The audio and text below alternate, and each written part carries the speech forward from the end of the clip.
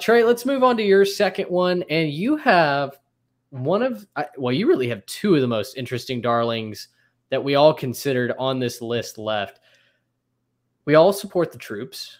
Garrett and I didn't take it far enough to take them, this team to go over their win total. But tell me why you're backing Troy Calhoun and his bunch over at the Air Force Academy, 6.5 being their win total. Yeah, guys, do you know the last non-COVID year that Troy Calhoun and company failed to hit that number? His first year on the job?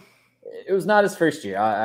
It wasn't that drastic, but they have been the hallmark of consistency in a conference that is characterized by chaos. It's been since 2018 in a non-COVID year that they did not hit an over. They went 5-7 back-to-back years in 2017 and 2018. Other than that, they have hit it every single year since 2014. 10 wins in 2014, 8 in 2015, 10 in 2016, 11 in 19, 10 in back-to-back years in 21 and 22, and 9 in 2023. I know that includes bowl wins, but they're just a hallmark of consistency. They lost a lot of players. They only bring back 6 total starters. I totally get that.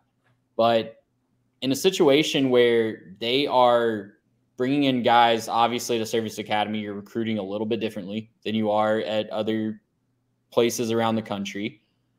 They're bringing in guys that are ready to run that system and ready to be really coachable in that system.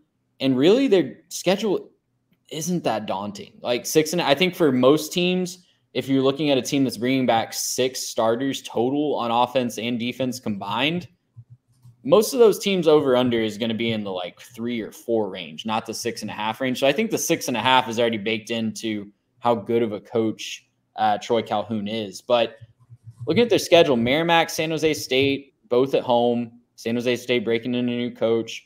They go to Baylor. That's the game I should have on upset watch because the Bears, I think they're coming off a game against Utah, right? But yeah, they're playing at Utah the week before that. They're going to play at Colorado the week after Air Force. They are not going to be taking the Falcons very seriously. That's just – it's going to be difficult to get up for Air Force. So that's an interesting game. They tend to struggle at Wyoming, so I don't know about that one. But then you have to get up for Navy at home. And then after that, after the Navy game, you're at New Mexico. You got Colorado State at home, at Army, Fresno State, Oregon State, at Nevada, at San Diego State. So it's just a numbers game for me, really. I think they can find 7 wins on that schedule, and it's more just about gritting out a couple wins. I wanted to back up my take of taking their defense too. They just always have an elite defense on the field. Part of it is because their offense sucks the time out of the game and doesn't give the other team a lot of chances to score. But they also are another team that just has a lot of guys that are playing sound football in their scheme, not making a lot of mistakes. And that's a recipe for a good defense. It says something to me that they're as consistent as they have been in a conference that literally every single year turns out a different team that we think should go 10-0, but they go 3-9, right? Boy, if that isn't the truth. Utah State and San Jose State, flip that order, but San Jose State, then Utah State won the conference in back-to-back years in, I believe it was 2020 and 2021. Both of those teams weren't even projected to make a bowl game. Yep. Yeah. And Air Force has just been a stalwart of consistency in that conference. And I just wanted to highlight that I think it's disrespectful to them to have their over-under at 6.5. Listen, when Troy Calhoun is publicly on the record saying this will be the most challenging rebuild over one offseason of my career, I'll give Vegas a little bit of credence because that's not exactly bulletin board material for bettors to go, you know what, let me back that. But you make a compelling case based on play style, the recruits that are always plentiful around the Service Academy, specifically Air Force these last several years, and Troy Calhoun's resume. Yeah.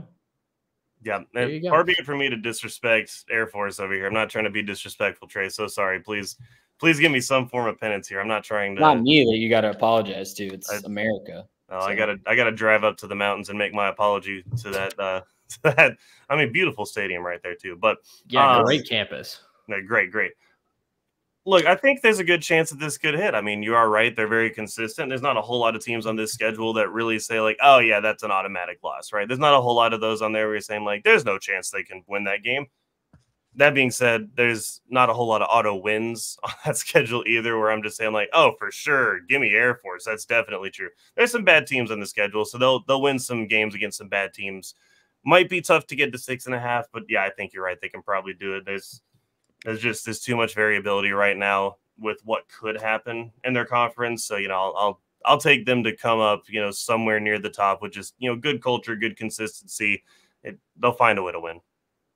They don't play UNLV. They don't play Hawaii, who a lot of people are picking to be spicy this year. They don't play Boise State. I mean, yeah, the schedule is not terrible for them. So I like Air Force. I like the Falcons out west. I think you've won me over on that point. So I'll join forces with you. Join the Armed Forces bandwagon, baby. Come on. That's right. Gracious, how about